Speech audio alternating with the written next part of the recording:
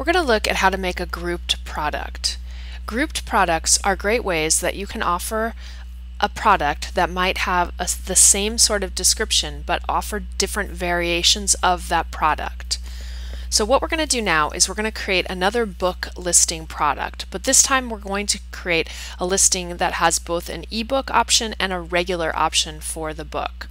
I'm going to start off by adding my product, and I'm going to give the product a name, and we're going to add a description as well as a short description, and I'm going to add a product image. Once I've added in the details about the product, I'm going to go to product data and I'm going to choose grouped product. A grouped product is a product that has one parent product and many children products. So this is a great option if you're going to have different variations of a specific product. It would work well if you were selling, for instance, hard drives and you had different sizes of the hard drives. For our purposes here, we're going to be selling a book, and we're going to have different options of the book, both an ebook and a physical version of the book. So what we're setting up here is our parent product or a grouped product. Once I select grouped product from the drop-down menu, you'll notice that some of the options in the product data are going to disappear. The tabs for general and shipping are two of the tabs that disappear. There's certain other changes that are going to occur in the additional tabs as well. If you recall from when we created a simple product, there were different options that were available in our inventory tab. You can see that the only option I have here is the SKU number and the stock status. This just determines whether the parent product is in stock or out of stock. You still have options for linked products, attributes, and advanced, and we'll come back to these. In order to complete our grouped product, we're going to have to create some additional simple products so that we can complete the grouped product. I'm going to do that next. I'm going to make sure that my product has been saved or updated, and I'm going to add several new products. What we're doing now is we're creating the child products. These are products that are going to be part of our grouped product. In order for the child product to exist, I'm going to have a title for the product. The description is going to be inherited from the parent product, so I'm going to leave that blank. Down in the product data section, I'm going to want to make sure that this is a simple product. We're going to list the price of this product, and because this product is going to be downloadable and virtual, I'm going to make checkboxes here since this is the ebook version of my product. Just like when we made the downloadable product earlier, I'm going to have to link to the actual product. So I'll do that now. I'm going to set my download limit, and you would set any of the additional options that you would normally set when you make a downloadable product. The next thing that's going to be important is we're going to have to set this product to be a child of its parent product. To do that, we're going to go to Linked Products. And from the option for grouping, I need to select my parent product. Now, it doesn't add a drop-down menu, so you're going to have to start to write the first characters of the product. So here you can see that I have the Hello Cupcake Cookbook, which I'm going to select as the parent product. The last thing I want to do for my child product is I'm going to go up to the upper right hand pane where it says Publish, and I'm going to change the catalog visibility. I don't want this product to be visible unless it is under the parent product. So I'm going to click Edit, and I'm going to make this product hidden.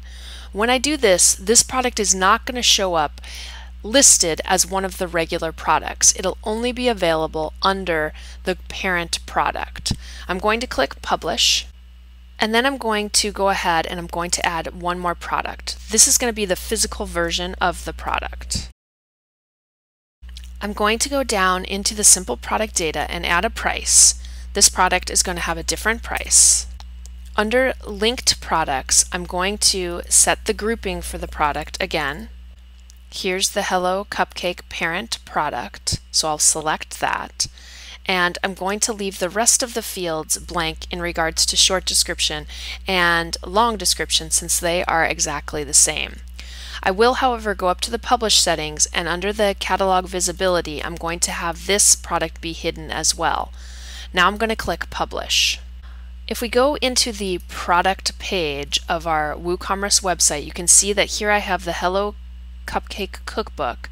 I also have the ebook that we just created and the hard copy of the book as well. We're going to go back into the Hello Cupcake Cookbook, and it's worth noting that you can already see that this product has a variation in price. We never entered prices for this product. The prices are getting picked up for those linked children products that we had added. I'll click Edit to go into this product. I'm going to add categories. So this is going to be categorized under cookbook and cupcakes, and I'm going to add my product tags. Everything else that we want to have specified has already been set, so I'm going to update this parent product, and then we'll go back to the front end portion of our website. If I go to my shop page, you can see that now we have a Hello Cupcake Cookbook. The prices listed are of varied values. If we go ahead and click on this to get into the product details, you can see that it's going to have our short version of the product. It also has the option to add either the ebook or the hard copy, or multiple numbers of each of those items. And if we scroll down, we can see it contains our SKU, our categories, our tags, and then the long product description. So in this way, you can group products together in a way that makes sense. And this is an excellent choice for when you want to have products that are similar to each other, but you might want to offer some sort of variety to your customer. The advantage of removing the child products and having them be hidden is that in your actual store area, it's not going to list multiple products. If we had not chosen the hidden option, those other products would be listed here as well, which we don't want to include. So what I'm going to do is I'm going to update the Cake My Day product and also make it a grouped product. I'll go ahead and do that quickly as well. I'm going to go back to my regular products, and here I have my Cake My Day cookbook.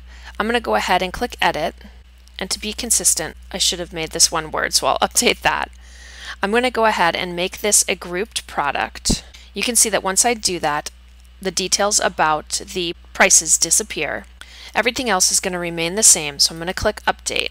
Now at this point, if you go back to the front end portion of your site and you click on the product, you can see that there is no price.